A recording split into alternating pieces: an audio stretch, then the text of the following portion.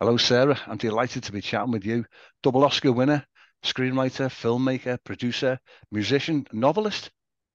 How's life Yes, in New York? I think that's about it. Rabbit Yeah, Rabbit Lover, that's another one. another one. Which one of all of those titles suits you best? A writer? Would a writer surmise, or musician maybe? No, storyteller. So, Okay. and that Yeah. pretty much encompasses everything. Yeah, true. Yeah, couldn't have put it better. So, Yeah. and even as a writer, I think of myself not as an author, but I like to spin a good tale. I'm one of those. Okay. Besides being a storyteller, what do you do for hobbies? What do you do to relax? I write. Yeah. Because I'm afraid I'm a writing fool. I'm one of those annoying people for whom writing is a real pleasure. But I guess I do get out in the garden now and then, and I like to swim. So, Okay. You can tell I've been dipping in and out of your excellent blog as well on your website. oh, Is is it at home with a ghost? Is this a memoir? Is this going to come out in a book form in the near I future? would like it to. At present, I don't, I need a new literary agent, and I'm waiting to finish my current book before I start beating the bushes for that. And then I will be able to say, hey, there's a book length memoir if Yeah. you're interested on my blog. But at present, it's actually more effective on a blog because it has all of these links to videos Yeah. and Some songs pictures. Yeah. like that. Yeah, yeah. And you just can't do that in a book. I don't know why. I don't Hmm. know why ebooks don't do that. They It should. makes no sense to me. Yes. Yeah. Well, You should. now I think about it, I think that's maybe why I'm enjoying the blog. I'm dipping in and out, and there's lots of different sort of audio and visual material, so it makes it better in a way than your average book, your Yeah. hardback book. Yeah. And on my blog, it's free. Oh, So yeah, of course, yeah, bonus, yeah. I had thought that I started blogging to promote my previous book called Jane Was Here. Yeah. And I'd never had a blog before, and I was told I should have one in order to promote the book. Yeah. But I got bored after a few entries, and I decided to start telling a story that would probably be done in about 5 chapters, and it ended up being about 55 chapters. I I'm just glad. kept going. I'm glad it's so long. Yeah. But you know, these chats that I have, they're normally straightforward. We talk to a writer about the novels or a screenwriter about the film. With you, there's such a brilliant mix of creative experiences.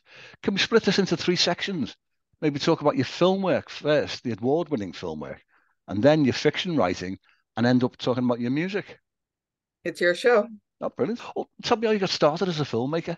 An Oscar at such an early age for the documentary Marjoe back in Mm, 1972. yeah. How did you I get started? Well, I'd already made the decision to be a writer at age 14. Oh, So that gave me an early start as far as practicing. And I did start to practice from that time on. I, in fact, dropped out of college because I was eager to get started writing instead of studying. yeah, And I thought I was ready in terms of, my skills. yeah. And that led to a job at a newspaper called The Village Voice, this Oh, is 1969, and it was a very hip place to be. And also, it put me in connection with a man soon to become my boyfriend, but also my boss. And I used to ghostwrite his column in the paper. oh yeah. And I just quit because I said, I don't want to be a journalist. I need to get going. And had decided at that point that I should try movies because I thought that I could become a success there faster than if I just started out as a starving young novelist. Sort of arrogant, but you are at that age. Well, it was the right decision by the looks of it. You know, an Oscar. Well, the thing was that I did write a script. I did get an agent, and my boyfriend slash boss, former boss, said, "Oh, well, looks like you've got a foothold in the business. So I think I'd like to make a movie too. Let's make one together." And he brought home some material about a born again evangelist. And believe me, nothing much was known in the northern urban areas about the Bible Belt. Yeah. So this was very fresh stuff. And a young evangelist had come to him wanting to sort of blow the lid on what his scam was. And my boyfriend said, oh, well, we should give this to, and he named a documentarian team. And I said, no, let's us do it. Because it was a story that could not be told any other way than as a documentary, because nobody would believe it. Okay. So that became our project, and we went for financing to probably the only place on earth that would ever give us two inexperienced filmmakers the money to do a documentary, which weren't very successful in anyway. But this was a distributor of documentaries, pretty much the only one in the US at the time. And he went for it. So it was from the point of pitching it to actually being on set, filming it, was probably 6 months. Yeah, that's yeah. Short. So it all went so fast that before I knew it, we had an Oscar nomination, and we knew we were going to win because of the quality of the competition. And it just felt weird to me. I thought it was funny. I actually laughed when I picked that thing up because it just seemed like such a fluke. I was only like 25 years old. Yeah. But it did not lead to other documentaries. Again, fiction is my beat. I didn't really have any interest in doing another one unless I had run across a story like that. And 30 years later, I did. I ran across another guy who was a perfect subject for a documentary, but you couldn't possibly make a scripted film out of it because, again, I watched it today. Yeah. I'd never heard of it. I'd never heard. I thought very unique, very much an individual. Yeah. It was about a man who was kind of the opposite of the crooked evangelist. He was a truth teller, and he was very uncompromising about presenting his work to an audience on the street, in the park. It was a one-man opera in a made-up language, with a made-up, culture that it came from. And he not only sang all the parts, but he played violin at the same time while dancing. Again, you could not invent that. Just couldn't. And I wanted as many people as possible to see him do it, because there was only one person on earth who could have pulled that off. Extremely talented man. Thoth. Is that how you pronounce it? Thoth. Thoth. Yes, Thoth. like apple Thoth, he says. Okay. But moving on to another film. You wrote the screenplay for 9.5 Weeks. And I felt that was a film that made stars. That was with Kim Basinger and Mickey Rourke back in 1986. Was it an inkling that the film would become such a cult film as it is now? Well, I think everyone hoped that it would be more than a cult film, because the director, Adrian Lyne, was coming off of his big hit Flashdance, and it was a major studio putting up major money. He insisted on these two. Well, Mickey Rourke was known, but as a character actor, not as a romantic lead, and Kim Basinger was not well known at all. A lot of actresses turned it down. It was just too raunchy, too erotic for them. Yeah. Okay. Yeah. And I don't think Adrian ever thought that. I think he really misconstrued America, that there is this vein of Puritanism with them. They could not be more uninhibited behind closed doors. Oh, yeah. But there is this sanctimonious part of us that says, that's filthy. We can't have that in our movie theaters. So it was actually his mistaking our national psyche to think that it would be a hit, and yet it was extremely commercial stuff, because no one was making these movies at all. And he did it with such style. So even I didn't really anticipate. I knew the critics were going to roast it, but I didn't know that people wouldn't show up at the theaters. Watch it at home, didn't they? I think. Well, it took a while for it to come out in video, but on the year that it came out, think it was 70 something, no, 80, 81 or something like that. Yeah. Um, it took a long time for it to come to video. And in the meantime, it had that reputation. Yeah. In Europe, on the contrary, where people are a little more appreciative of that stuff, it was not just a hit, it was huge. And indeed, when we moved to France to make another film in '89, it was still playing. Yeah. Wow. Wow. Yeah. Brilliant. And Kim Basinger and Mickey Rourke were like the, hot. I mean, Yeah. they were considered hot, whereas they were still not very well known in the States until the video came out. And then nobody was afraid of being seen going into a theater. They could just rent it and take it home. Yeah. And then it found its audience. Then Yeah. it became huge. Moving forward slightly, the Hairy Bird film, 1998. I've read that this is autobiographical. How much of this was based on your own background, perhaps your school years? Yes, it was about an all-girls school in 1963, Yeah. where the students learn that the school is going co-ed, and it's what the girls do.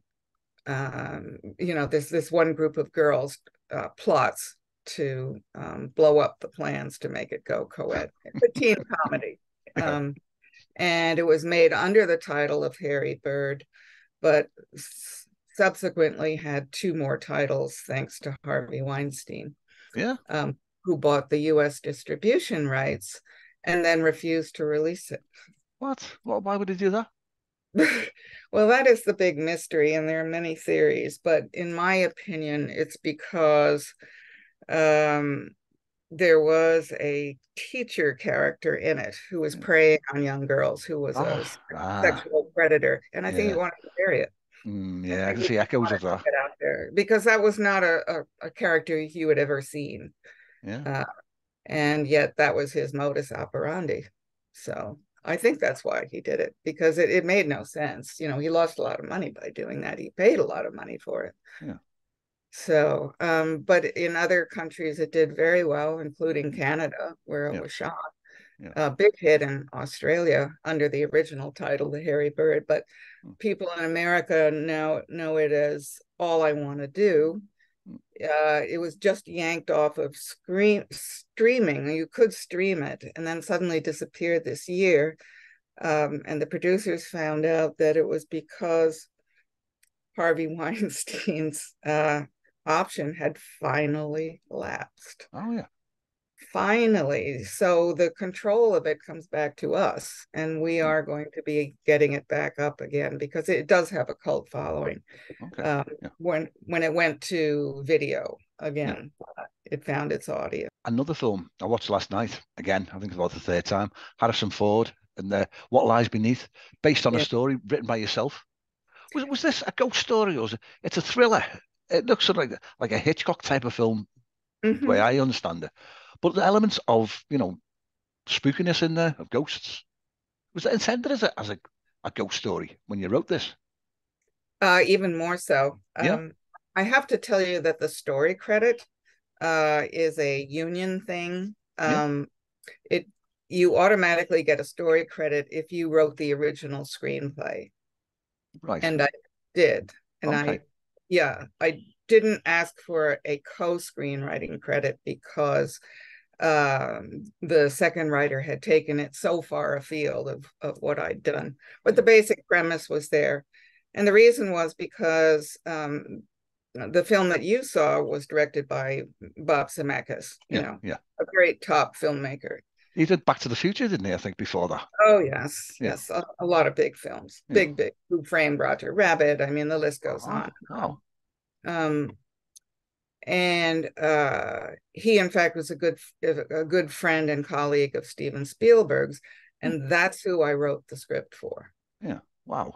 So when Steven decided not to do it, and the idea of the story actually was his. Yeah. He wanted an empty-nest couple who was dealing with a ghost. With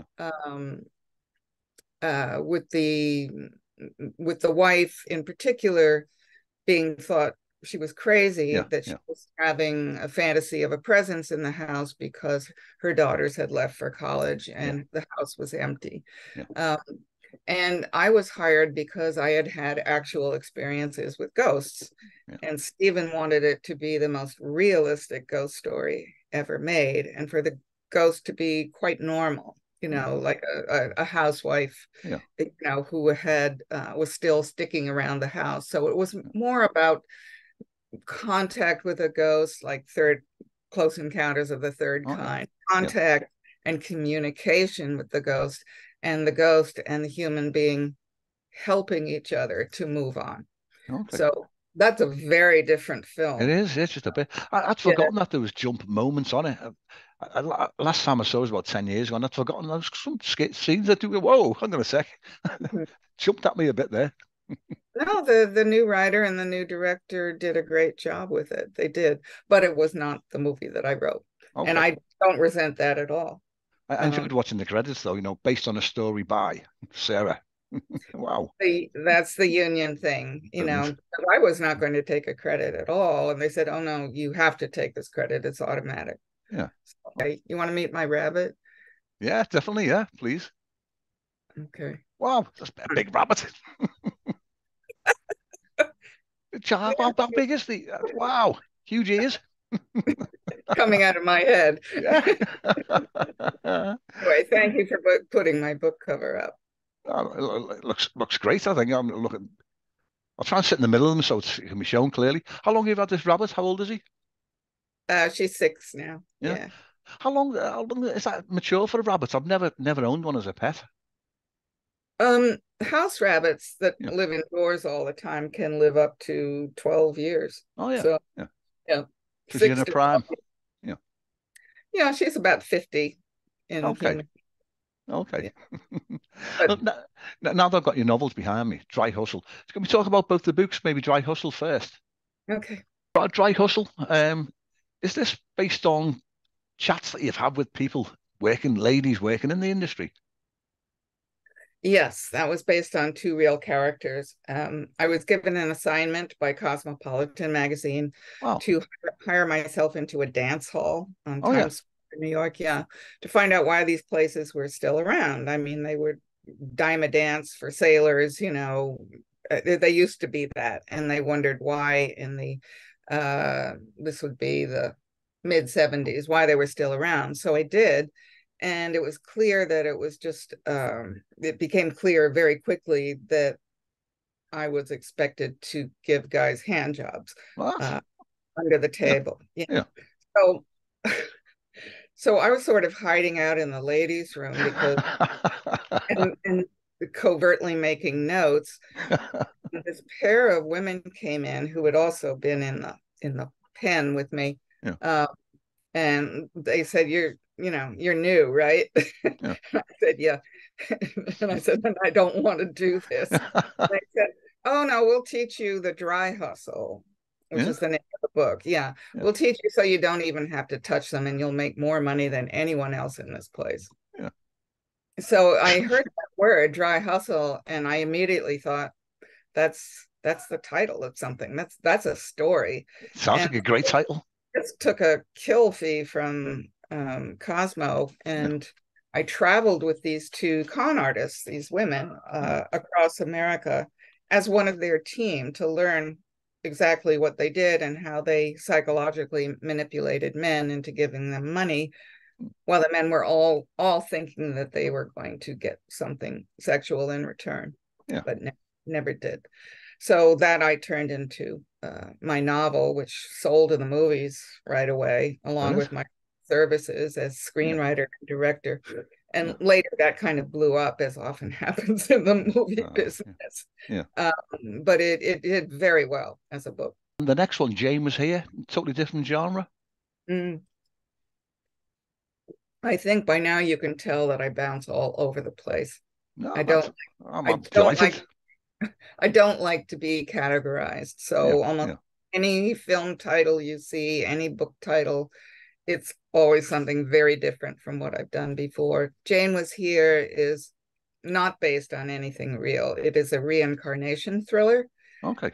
Um, there has been a crime committed 150 years before, and all of the people involved have been reincarnated and, far flung, but have been lured to this place by happenstance, to the one place where the crime happened.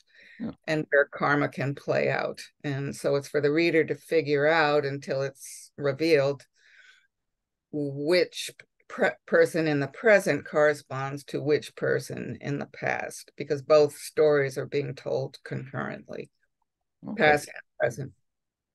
That was fun. Totally different genre. About the on your website, we mentioned this earlier, Kernochan blogspot.com. You write about being at home with a ghost. Yes. The bits I've read about it, is this ghost, is it still around? Your granddad? Yes. Present? Yes. Still there? Still with you? I don't really need him anymore, but he checks in now and then, and usually does something rather mischievous to announce his presence, like, splitting a mug of tea, suddenly, or smashing light bulbs is another favorite, which I don't appreciate.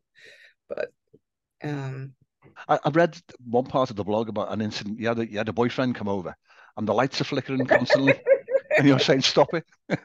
How nervous would that make the boyfriend? Yes. I think when I began to talk to the ghost in front of him, is when he thought, well, maybe I should not be dating this person. Yeah, giving off bad vibes. Okay. There's another thing that you mentioned within reading on the blog itself. There's an incident you were hanging out with I can't pronounce the name, Harry Nilsson, and you go to the Dakota apartments with John Lennon and Yoko Ono. And John was very much part of that whole experience, because he and Harry were working on an album together. John was producing Harry's album, and I was dating Harry at the time. There was an awful image as well. I think someone went to see a psychic, I think, and they had a vision of John in blood, covered in blood. Yeah, I was a bit shocking that when I read that. To me too, because Yoko too couldn't figure out what it meant. This would have been way before he died. I think 1975 is the year when that happened. Wow. Yeah. And Yoko said, it's probably because of the miscarriages that I've had, which are usually, bloody for a woman. It's logical. They couldn't think of anything else. But the psychic said, he sleeps in blood. Wow. Those were his words that Yoko reported afterwards. And after, she was very, very impressed. John was rather scared. Yeah, but he was. To go, but she kind of hired him on retainer after that. Yeah. I was the one who sent them to that psychic, because I thought he was amazing. Yeah. And I knew that Yoko was very into the woo-woo stuff. Okay. An awful event 6 years later, 1981, I think it was, when he was shot. Awful. Yeah. Going back to, you made 3 albums, 2 albums with RCA Records as a singer-songwriter, House of Pain and Beat Around the Bush. Was this an area, would you have happily spent the full time as a musician? Are we always going to go back to writing and storytelling? I didn't really have at the point that it was clear that my career was going to be kind of checkered. And, I had the Oscar for the documentary, but I couldn't get work after that. So I turned to music. And so I was going to ride that out as long as it took me. And so that lasted about 3 or 4 years. I think was a good thing that I didn't catch on, a very good thing, because that lifestyle was really ruinous for me. I'm especially keeping up with Harry and John. My God, the amount of drugs and the drinking. God. And, I did not have their capacity. Do you think you might not still be here then if you had gone down that particular line? I do think I would have OD'd, definitely. But it was also impossible to get any work done. And, they had a lot of money, but I didn't. Yeah. So, Yeah, I think it was a good thing. And the other thing was I didn't like to perform. I Oh, just didn't want to do it. And Harry, in fact, was kind of my idol because he didn't either. yeah, He got away with not performing. yeah, And I thought, oh, I'll just be the female Nilsson, but it doesn't work like that. yeah, Uh, I loved writing music. I loved yeah, singing and recording it, and that yeah. was it. So Okay, I was never going to go anywhere as yeah, long as I had that attitude. okay, And that's when I wrote my first novel. yeah, I turned to that. yeah, Um, yeah. Well, still moving closer to today. Dec decades of demos. That's available now to download. they all are. Yeah. Yeah. Okay. Yeah. I don't know why I've read more around maybe because it's more recent, the decades of demos. They're all on Spotify and all those things. And, you can download the whole record from any one of the online stores. Um, Decades of Demos was self-released, and it Oh, was okay. just all the stuff that I'd been doing since my record contract ended. Yeah. And also ever since the MIDI software came in, Mm. so I was no longer beholden to a producer and other Ah, musicians, but I could play all the stuff myself and arrange the music the way I wanted. So there are some just simply piano voice demos in there, but there's a lot also of arranged and digital music. your husband, James Lapine, he's a multi-award winner, Yes, he's. Pulitzer Prize winner, in fact, and Tony Awards. Have you collaborated on a stage play or a screenplay project together? I don't like to write with another person, and we Oh, did do a pilot for Amazon once, and I hated it. yeah. Uh, I just You, really, I just felt like I have to check everything with this other person. oh, yeah, Let myself go my own way. yeah, But back in the late 80s, he did direct a screenplay that I wrote for my very favorite film my favorite anything I ever wrote was a film called Impromptu with yeah, Hugh Grant yeah, and yeah, Julie Davis and Emma Thompson. It yeah. was 1989. It was shot in France. And I adore that film. And my husband shot the script as written. Brilliant. That doesn't happen often. Did you get So to travel as well? Did you get to France yourself on set? yes, Yeah. yes, believe Wow. me, they had the best food, craft services on a film set I've ever had. And it was, in fact, in the crew's contract that they would get a half bottle of wine with lunch. Wow. So Yeah. Yeah. you tried to get all the work you really needed to do before lunch, because after that they were already talking about getting home to dinner. I did some work in a French factory about 10 years ago. And I was amazed myself with lunchtime, for lunch to the canteen, about 100 people. And they're serving like half a bottle of wine with the meal. Yeah, And people are yeah, just drinking it as normally. I yeah. mean, if I start drinking that in the daytime, I'll either go to sleep or I want to carry on drinking. I Oh, me couldn't like too. stop and go back to work. Me too. Yeah. Well, that's how much the working class is coddled, Yeah, true. in Yeah. France. But Yeah. God love them. Yes, so we did get to go to France for that. Brilliant. Brilliant. Final question. What advice would you have for a starry-eyed newcomer, someone who's got ambitions to write, but they've got an idea in the head? I've written one novel, and everybody I speak to, they say, "Oh, I've got a novel in my head," but they don't do anything about it. How would you advise them to get started for writing?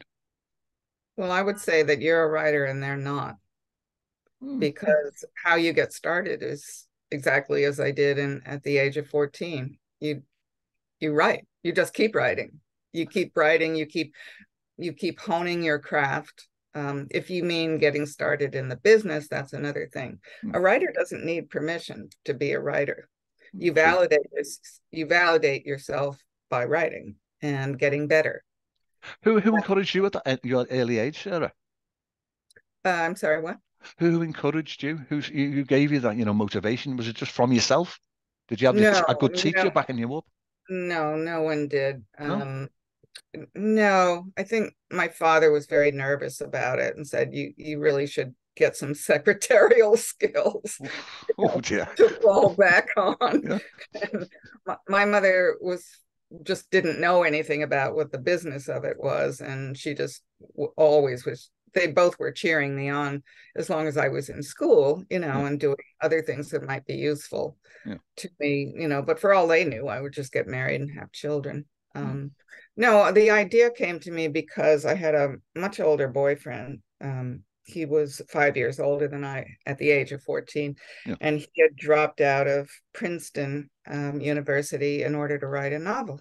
And I thought, oh, you can just do that. Mm. You can just start writing. Mm. Nobody can prevent you from doing that. Yeah. And I think I'd be pretty good at that. But he was not encouraging. In fact, he didn't want to read my stuff. He didn't want me to ever talk about it. Well, So, that relationship kind of, it lasted until I finally realized he was never going to be supportive. so it's looks like time's caught up with us, but it's been an absolute pleasure chatting with you. Thank you. And Thank you. maybe we can keep in touch and maybe have another chat when the next project's released, when this memoirs comes out in print, perhaps. Oh, yeah, because you don't even know what I'm doing now. What are you doing now? I'm writing libretto for a Broadway musical. What? I've never done that before. Yeah, it's really crazy, but we'll talk. Wow, that's I didn't dig up that information from anywhere. You've surprised me there. Shocked me. That sounds that's a whole new direction. Yeah, I'm surprised too. Wow. So, Well, let's maybe 6 months down the line we could maybe have another chat and tell me how you're getting on with that. okay. Brilliant. Thank you for having me and for thinking of me That's and been an for absolute pleasure. noticing.